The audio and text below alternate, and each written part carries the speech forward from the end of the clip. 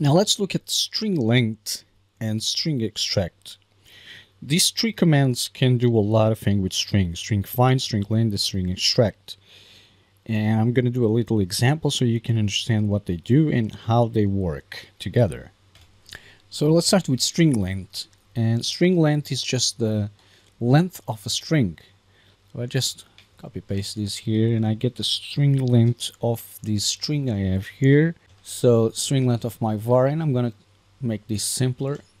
So I got two characters there, and if I say string length, load this, 2.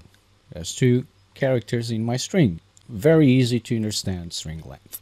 Okay, so string extract takes an input string. So string extract, comma, my input string, which is all this stuff here. And then I gotta say you're gonna start at one place and you're gonna end at another place.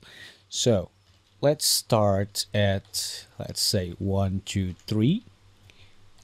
Start at 3, and I'm going to end at 4, 5, 6, 7. 7. And that should output name.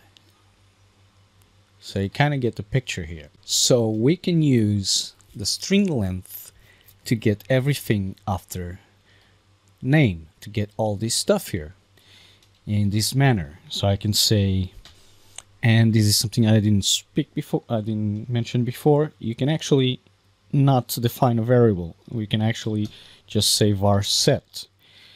This is not advisable, it's not good code unless you are inside the routine, and we're going to talk about routines later. But in this case we can do this, it's fine.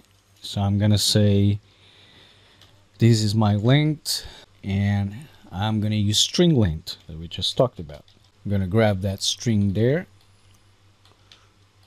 Okay, so length, this variable, it's going to be the length of my string. So if I grab that and I replaced that with that, so it started 3, and we want the whole length of the string, which is all of this. So this will output that. Name is Jack, what is your name? Okay, so what if I want to output everything that comes after, for example, Jack? Well, here I can use my string find that we just seen in the previous video. So if I grab my string find here and I say find, I'm just going to call this string Jack. So var set Jack, and Jack is just the position of Jack. So I gotta say